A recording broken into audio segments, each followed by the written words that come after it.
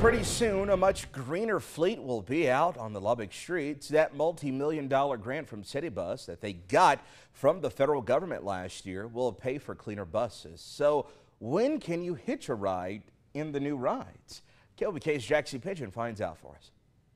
We have vehicles that are 23 years old that we've been running in service, and they've got 900,000 miles on them. So we had a really compelling story to tell. Lubbock City Bus received almost $40 million in federal grant money in 2022 to buy around 50 new and improved hybrid electric buses. This award is 5 times more than their previous high of almost $7 million in 2020. Our entire fleet over the next 5 to 7 years is going to be completely transformed. The oldest bus we'll have in the fleet after we get all these purchases made, it will be about 14 years old compared to 23 that we have today. So everybody's super excited about this. Mandrell says the hybrid electric buses ordered so far cost about $875,000 apiece. He says the benefits that come from that higher front-end price will be worth it over the long haul. Much like a lot of newer vehicles nowadays, when you pull up to a stop sign or you stop at a red light, whatever, the engine shuts off, these buses will do the same thing. So then it'll convert itself over to battery power at that point in time,